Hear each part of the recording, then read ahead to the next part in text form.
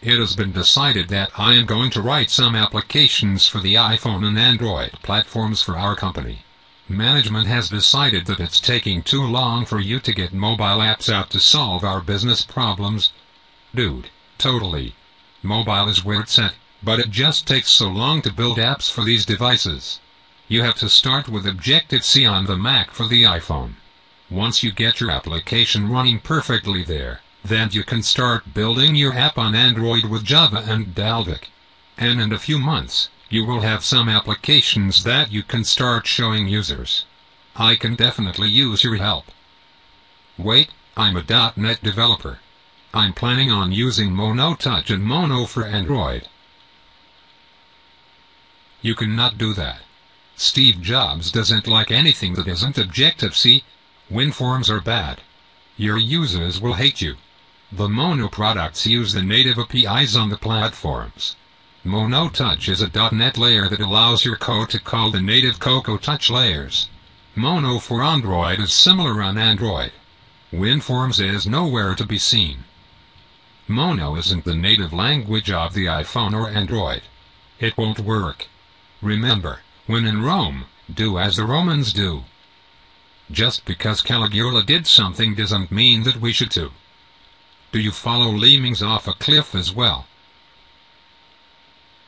.NET on the iPhone won't work because you can't share libraries. MonoTouch and Mono for Android allow you to bundle your application along with Mono framework into a single redistributable. The iPhone doesn't allow you to do just-in-time compilation, so it won't work. MonoTouch has ahead-of-time compilation that allows an application written in C# to run on the iPhone. But your apps will be huge, no one will use them. Mono has a linker that pulls out the unneeded parts, so apps aren't that large, plus user research says that users aren't worried about app size. Apple doesn't allow this. There was confusion in the SDK licensing a while back. However, Apple never removed any apps from the App Store because they were written in MonoTouch. You don't have an IDE that runs with the Mac, so you are going to use Notepad and will have to copy files. It will be a developer mess. There is Mono Develop for the Mac. It allows me to develop in MonoTouch and I can use Interface Builder. No one would ever use this. Apple would never allow this. There are thousands of apps written with MonoTouch in the App Store. Apple features iCircuit and its store is on the iPad. This was written in MonoTouch. Plus, did you know that MonoTouch has garbage collection and you don't have to worry about pointers? Have you seen that big newspaper app that Apple keeps talking about and features in its commercials?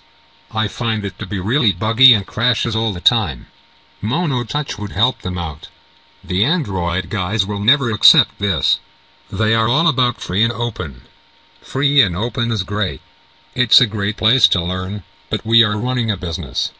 The cost of a product is insignificant next to the cost of hiring developers and getting them up to speed in our environment. Have you tried to hire or contract with an Objective-C developer? You can't find them. What about Java developers that program on Android? Developers don't typically understand the complexities of mobile anyway. They don't exist and we need to move along and solve problems the business is having. Our sales and marketing leaders already want a solution. We haven't started, and we are a .NET shop anyway. The tech rights guy may generate page views, but he doesn't run this company. Until he does, the CIO, CFO, marketing, and everyone is on board with what I am proposing. But, plus, another great feature is that if I architect my application properly, I can share code amongst my platforms. So, when I fix a bug or add a feature in the iPhone, I can get that on Android as well. But it's not right. .NET is from Microsoft, and they are evil. I left the .NET world a couple of years ago to pursue mobile. Mono isn't from Microsoft. It's from Novell. Microsoft has already stated that they have no problems with MonoTouch and Mono for Android.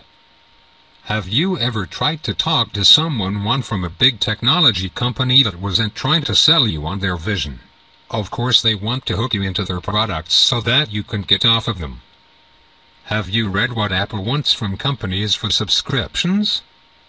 Remember, This isn't about ideology, but about solving business problems today. Nothing stops us from using your applications and continuing to use them in the future. We need to jumpstart solving problems, and this will definitely help us. MonoTouch and Mono for Android are tweeners. They aren't mobile and they aren't .NET. Seriously? What kind of fun-filled statement is this? These products are used to build native applications.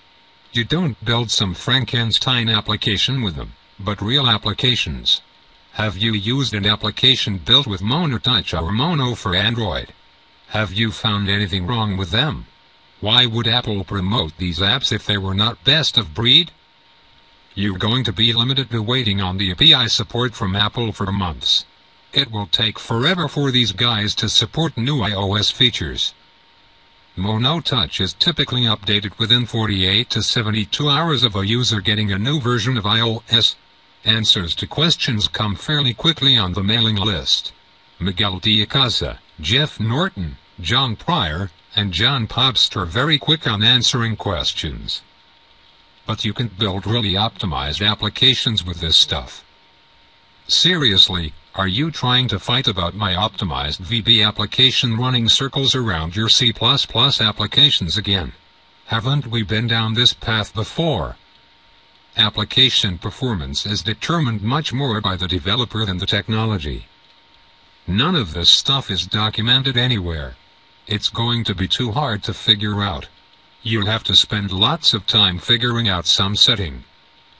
Because the APIs in MonoTouch and Mono for Android are based on the native APIs, there's plenty of documentation for these products.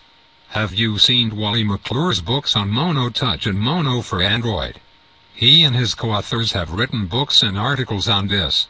He's not the sharpest guy, so if he has figured it out, it must be stupid easy. Wow, okay, you have convinced me. MonoTouch and Mono for Android really aren't like Flash and WinForms. I like it. I can take all my C# knowledge and apply it to the iPhone and Android. This is really cool. Where can I find out more? Yeah, it works pretty well. I bought Wally's books after I talked to him at Android DevCon and Mobile Connections. He's really energized by all of this stuff.